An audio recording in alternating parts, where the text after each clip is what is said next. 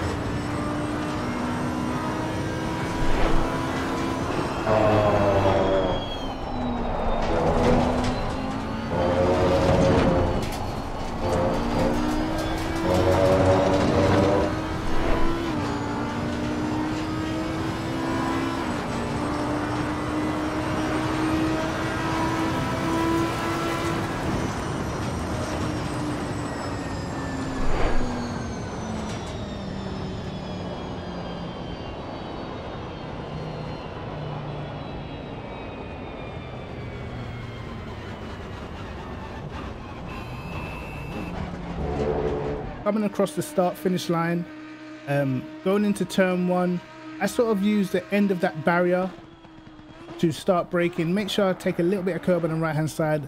I do eat quite a lot of this curb on the left, and maybe did bounce me a little bit too far right, so you know, the angle wasn't perfect. I end up putting on a little bit more steering lock than I might need, which obviously ends up scrubbing off quite a lot of speed, but I think we get through there okay. Again, through this corner we just tag the curb on the right hand side, eat quite a lot of the curb on the left to make it a lot easier to turn right.